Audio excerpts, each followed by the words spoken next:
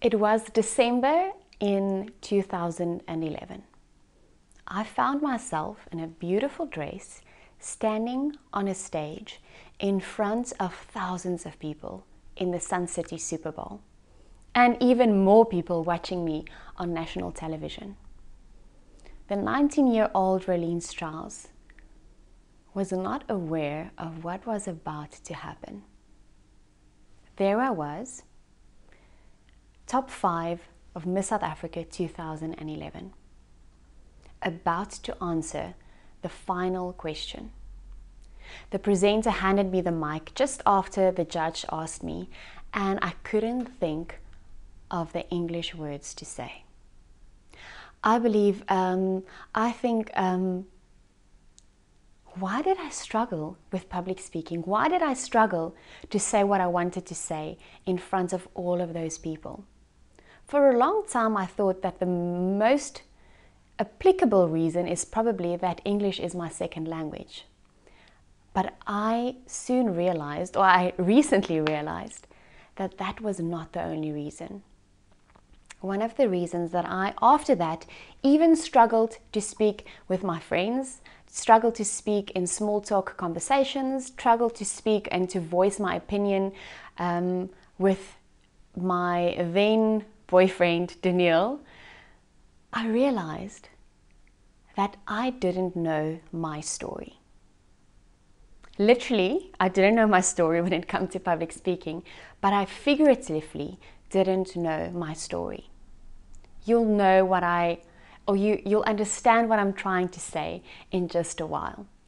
But I recently also did a public speaking online course because I realized that there's so much more that I can learn. And today I want to share 7 steps that help me improve my public speaking.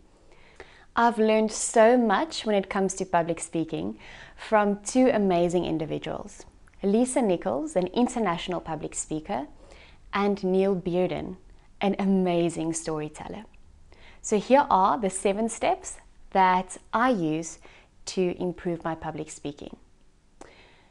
Neil Bearden posted something on his LinkedIn page that really opened my eyes. He said that the closest distance between 2 people is a story. And that's where step 1 comes in. Know your story. Life hands us so many different stories and situations and challenges and joys and difficulties, and all of these form us. All of these give us a story to tell. Life is filled with valleys and peaks, and valleys and peaks. Just imagine lying on a hospital bed, fighting for your life. The last thing you want is for that ECG monitor to flatline.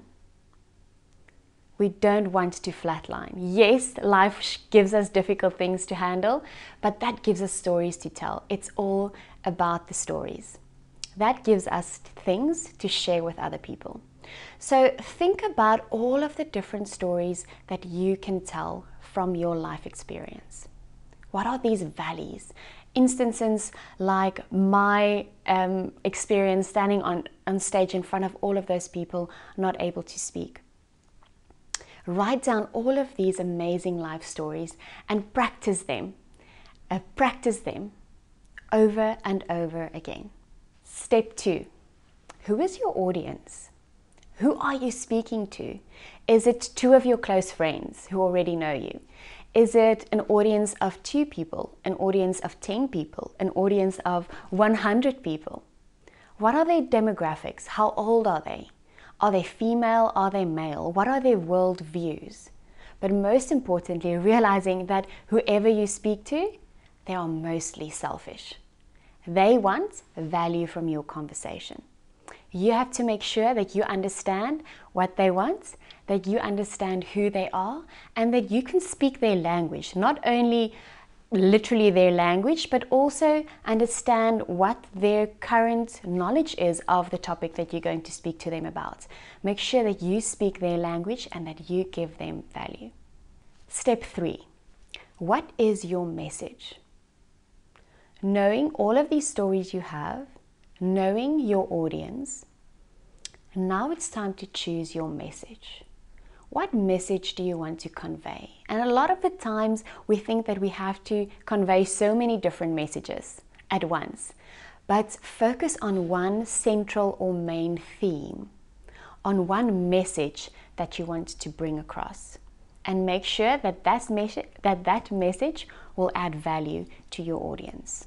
Step 4. Choose the value relevant to the message. So this is where step 2 and 3 kind of combine. You know or step 1 and step 3. You know all of your different values, all of your stories, and you know the message. Which story, which value will be relevant to this message, and choose that story. Practice that story and be able to, step 5, tell that story. Now we are at step 5. Tell the story. This is where the technical part of public speaking comes in. So you can see that there's a lot that goes into public speaking before you start with the technical part. Telling the story is almost the most important part of public speaking. First of all, you have to make sure that you get your audience's attention. Ask provocative questions, get them curious, make sure that you get their attention. Then the next part of this is to keep their attention. That's almost the most difficult part.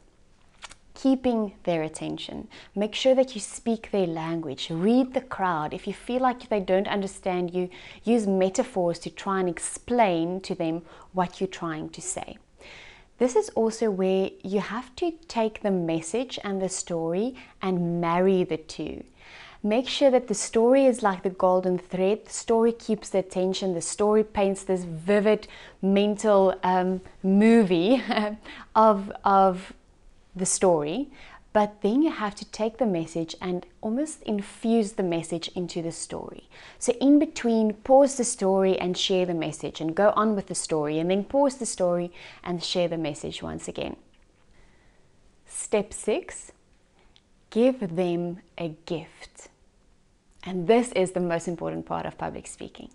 To give your audience, whether it's 1, whether it's 2, whether it's 100, all of these things that I'm sharing now is applicable. But the most important part is to give your audience a gift.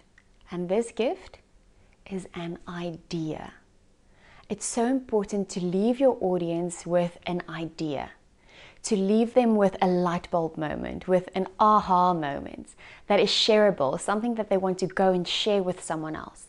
Because when we leave them with ideas, we're able to show them a different way of looking at life. Show them something that they perhaps haven't seen before.